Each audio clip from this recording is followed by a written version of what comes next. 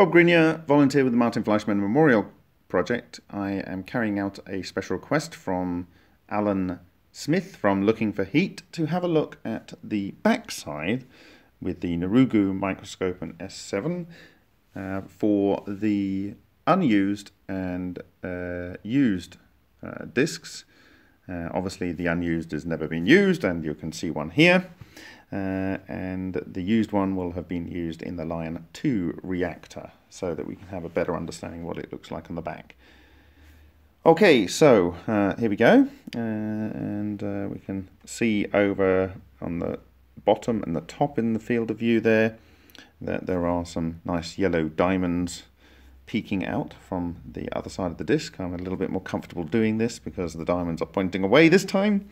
And there is some of the polymer fiber, which is about 80 microns, and I will share some images of that for you to know that that is the diameter of those fibers.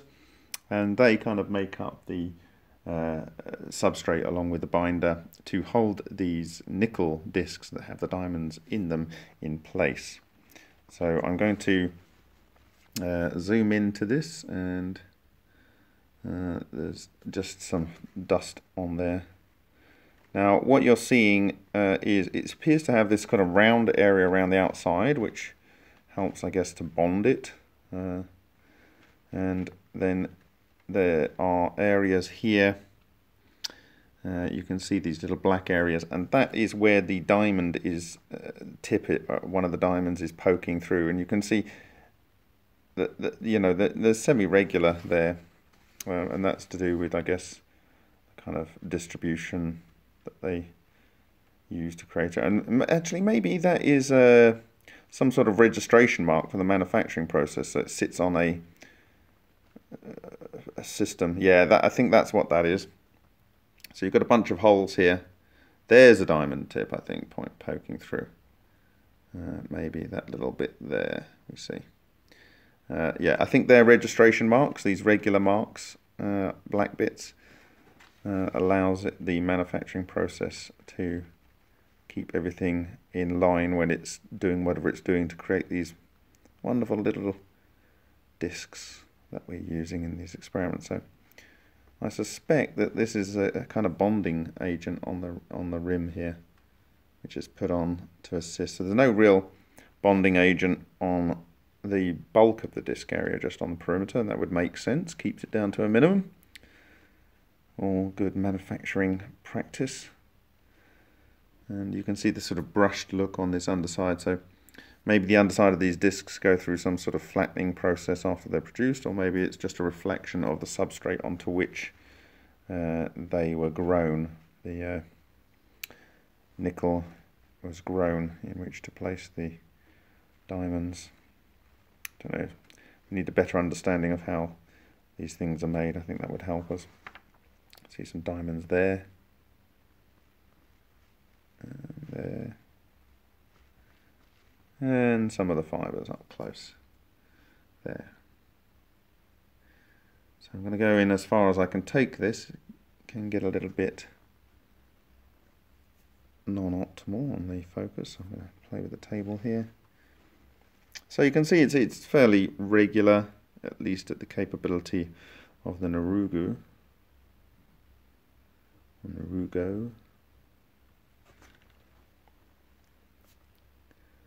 Just a couple of diamonds, tips sort of poking through here and there.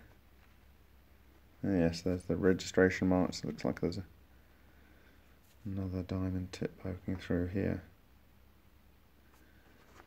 Okay, so that is the unused disc, and hopefully, if it hasn't moved over here, there will be the used disc. So look, we have just straight lines on this and the bonding agent around the outside, and on this one we start to see a little bit of more structure. There seems to be sort of some square things going on and some holes. So let's have a closer look into this. So the perimeter looks a little bit eaten away, and there are some definite holes in this material. really. Some material has been lost, which is interesting given the melting point of nickel. Let's get right into that. Yeah, there's lots going on there, isn't there?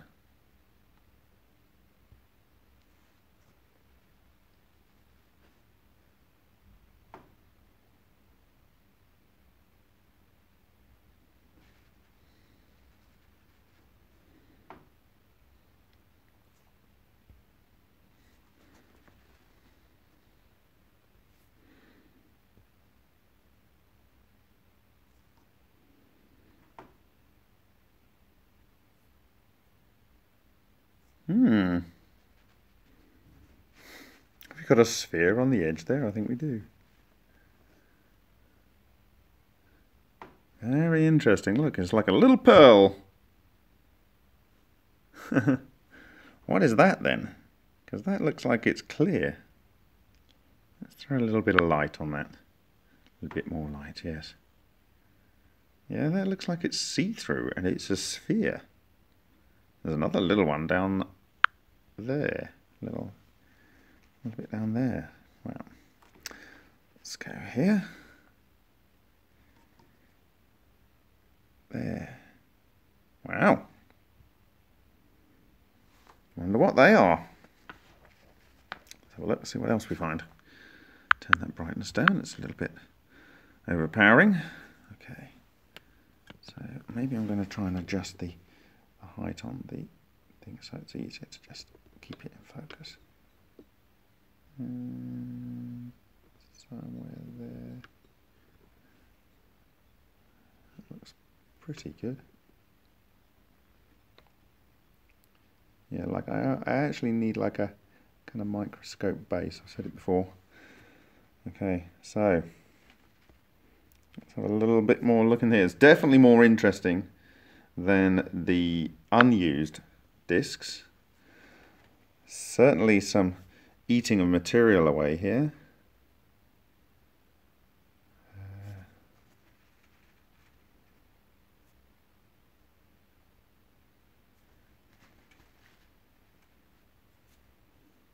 Oh, we have a black sphere in there,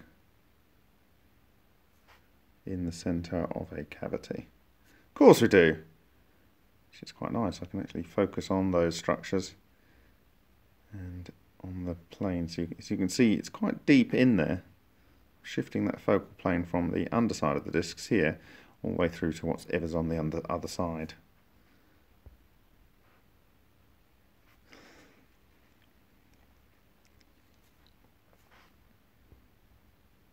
Yeah.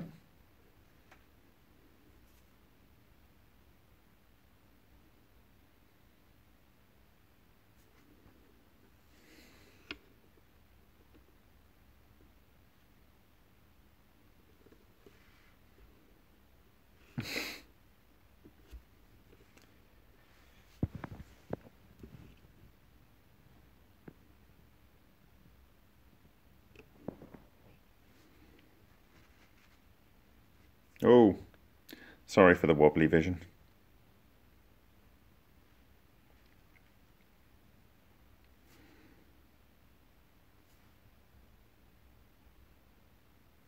There we have, look, lovely little black sphere there.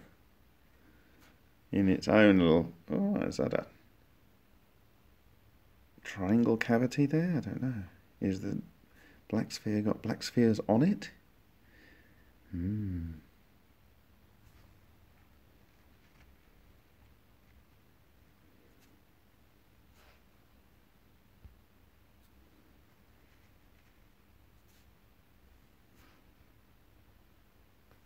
Far more interesting than the run-of-the-mill starting material. Look at this here, lots going on here. Look at that. Lovely. What is making these spheres? Let's throw a change of light on there.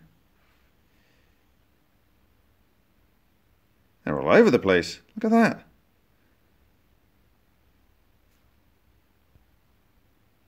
Similar sort of like petal shapes going on here, as we've seen in other parts of the reactor and in other technologies. Wow, this central area is... wow, look at that!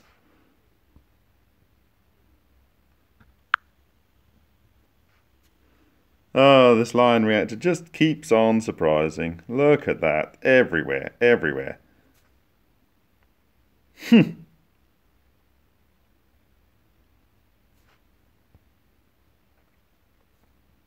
Wow. Wow. I mean, there isn't a lot of choices to what this could be, you know, if you're just thinking chemically, because, you know, it's... And all of them are high temperature. I mean, well, certainly higher than supposedly the reactor was powered to. You know, you've got nickel was 1390 or 14, whatever. You've got carbon, which is stupid high temperature. It isn't much higher than that. In fact, there isn't. And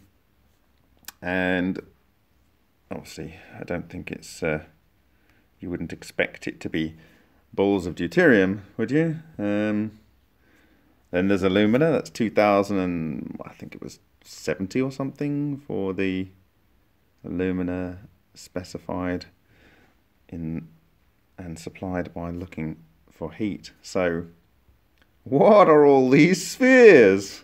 So this isn't just something that's a feature on the outside of the reactor. This is literally everywhere, everywhere. Look at that. In cavities. Over here we have a nice, I think, where we have, I've lost it. There you go. There, in the center you have larger sphere with little spheres running around it. Wow.